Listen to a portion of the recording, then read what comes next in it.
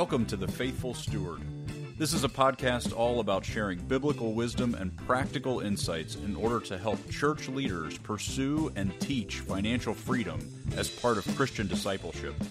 We believe this is a spiritual conversation, and this is a place where the church needs to lead the way in order to move our communities forward in how we steward God's resources. I'm your host, James Lenhoff, and I am so passionate about this conversation and helping leaders have the confidence to step into it. We believe that if we help people thrive financially and grow spiritually, it changes everything. And I am so excited to join you on this journey. This podcast is brought to you by Good Sense. If you'd like more information about what we're up to, you can go to our website at goodsensemovement.org. All right, let's get started with today's conversation. Today, we're going to talk about a problem that you might not think is a problem. We're going to talk about underspending. Now, look, we talk about overspending all the time, and all of us can recognize that as a problem. Spending beyond your means, racking up credit card debt, spending money you don't have to buy things today that you can't really afford to continue to pay for. Those are all really big problems, and they're pretty glaring problems. People know when they have an overspending problem. But there is another side to that coin. And a lot of times the solution to the overspending problem can actually overcorrect and become an underspending problem. Underspending is where we are hoarding, we are restricting, we are telling ourselves no all the time and celebrating our willpower, celebrating our restrictiveness, telling ourselves we're succeeding because we're doing none of the things we actually want to do. Overspending is allowing ourselves to do anything and everything we want to do, even if it's really not doable. Underspending results in us getting a sense of security and identity in the money that we're keeping because we're not doing things that we actually do want to do and can afford to do.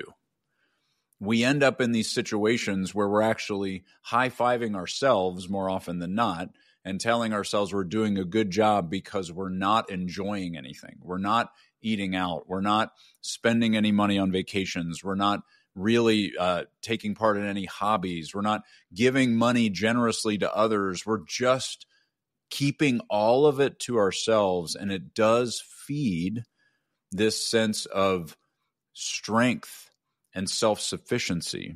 And I know this is a really strange topic, but it's one that I think I see quite often in the church, that we end up in this situation where it's almost like a competition sometimes to see who can spend the least, who can drive the ugliest, most broken down car, who can live in the smallest, most modest house.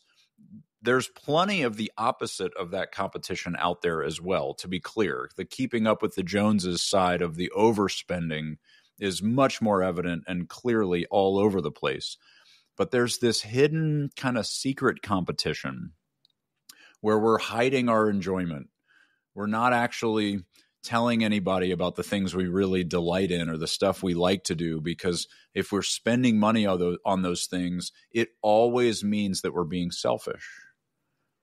And so we end up competing with ourselves and sometimes even with others to be the most frugal and ultimately a lot of times the most miserable.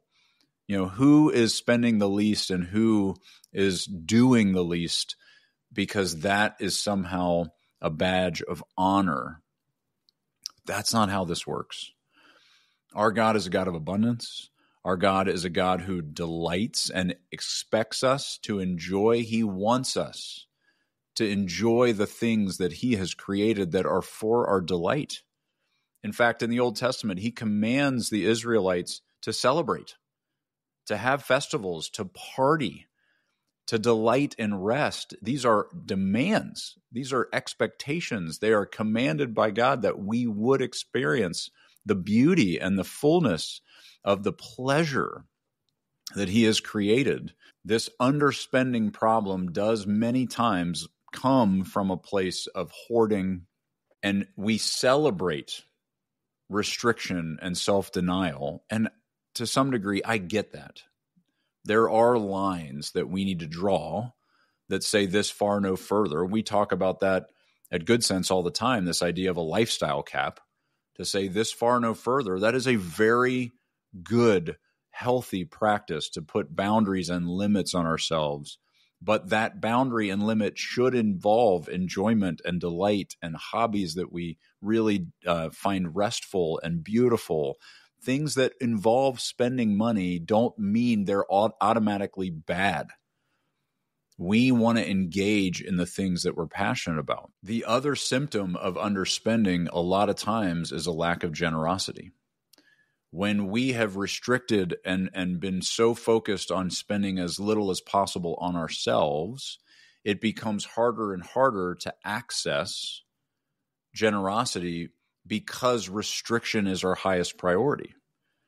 And generosity is coming from a sense of overflow and abundance, and that is the opposite of the goal of underspending. The goal of underspending is to operate from a place of scarcity, to limit ourselves to the bare minimum. That does not lead to a generous heart. And so underspending generally is this combination of hoarding and lack of generosity that leads to a reinforced sense of ownership rather than stewardship. It's my money. I'm going to keep it. I'm going to hoard it. I'm going to protect myself and feel safe. And I'm denying myself. And as a result, then I have no opportunity to abundantly share with others because I am so focused on restricting everything that feels generous to myself. And so it's hard to be generous to others as well. One of the clearest directives and also one of my favorite conversations about money in Scripture is when Paul is talking to Timothy and he tells them to instruct the rich in this present age to not find their security in their resources, to not focus on money as being a source of security and confidence, but instead recognize God as the owner and that he gives us all of this to richly enjoy. And then the thing that I love is that he says in 18 that we are to be rich in good deeds, that we are to be generous and ready to share. And I actually think that is part of the enjoyment, that God has given us these incredible resources to manage on his behalf, and that in the sharing of those resources, and those are our time, our skills, our talents, also our financial resources for sure, in sharing that with others, that is the delight, that is the enjoyment. And it ends that section of Scripture, Paul says, so that they may take hold of that which is truly life. And I think underspending, as much as we think of it as being successful, in the experience of taking hold of that which is truly life, I actually think it leads to failure. It's why I don't like the idea of a budget. It's why we at Good Sense don't talk about spending as budgeting. We talk about a spending plan. And I know that feels like it's the same thing, but it's wildly different. A spending plan has the intention of spending. We will spend on these things. The antidote to underspending is planning to spend. The goal of someone who's wired to underspend is to spend as little as possible and celebrate the fact that they spent very little. The budget, the concept of a budget more often than not is let's just don't do anything. Let's not enjoy. Let's never eat out. Let's never have any fun. And then when we get to the end of the month and we have saved a few $100s by not doing anything we enjoy, we'll high five and celebrate over that. That is not something to celebrate. What we want to be celebrating is that we walked into this month with an intention. We walked into this month with a clear-headed vision of where we're going to be spending, because we know we will be spending, and we decided ahead of time how we would apply God's resources to the life we want to lead. Then when we get to the end of the month, if we did not do what we intended, if we didn't spend as much as we said we would in certain categories, we're not high-fiving over that. That means we actually missed the target. We don't want to celebrate restriction beyond what we said we were going to do.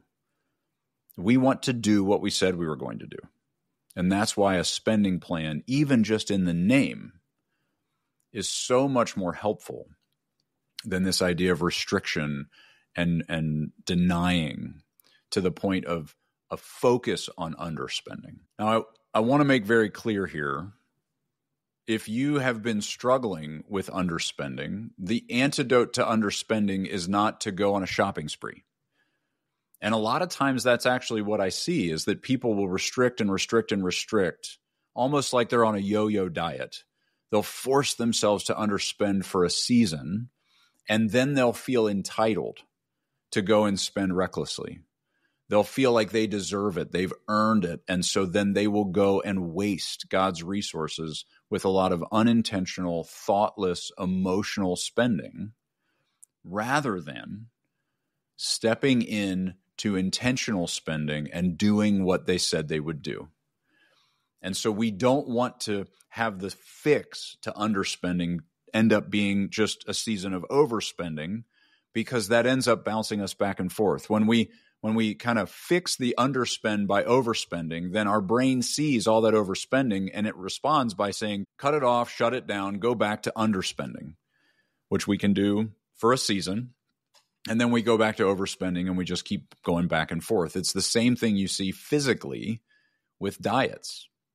And so it's really important that we find a steady state, that we track our spending really well, that we understand where it's going, and that we decide ahead of time as a family what we are choosing and why, and then live that out thoughtfully and intentionally. Map it out. Be planning these things rather than being reactive to your emotion in the moment, because your emotion in the moment is either going to be one of self-denial and spending any money is unnecessarily selfish, or you're going to end up in a situation where you're overspending because you kind of feel this sense of freedom and you're not paying attention.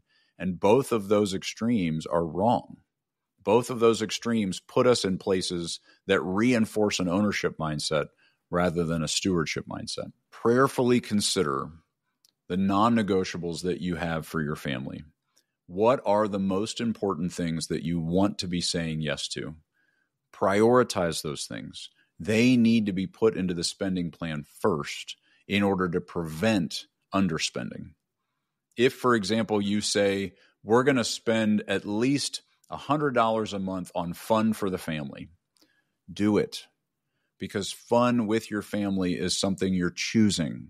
And if you build it out in your spending plan, then when you do engage in those things, you can do it fearlessly, confidently. You're not second guessing yourself or feeling any sense of selfishness, because you've mapped all of it out and you have decided this is what you're going to do, and you know you can.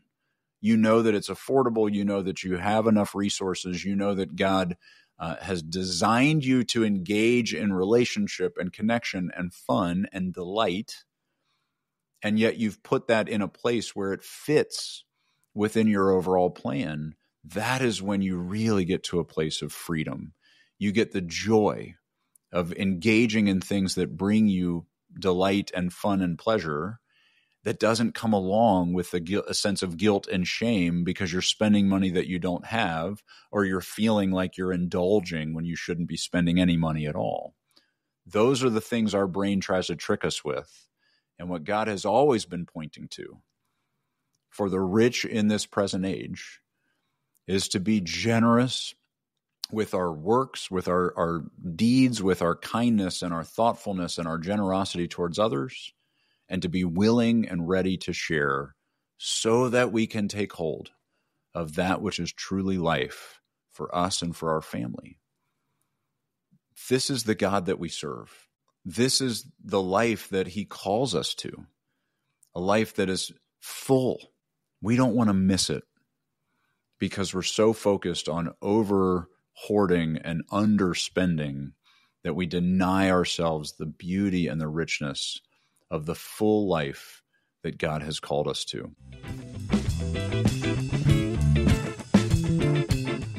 Well, thank you so much for listening to the Faithful Steward podcast. Be sure to check out the show notes for links and other information that we mentioned in today's episode. Also, be sure to check out our website at goodsensemovement.org to get all the resources we offer churches to help equip them in teaching financial stewardship to their community.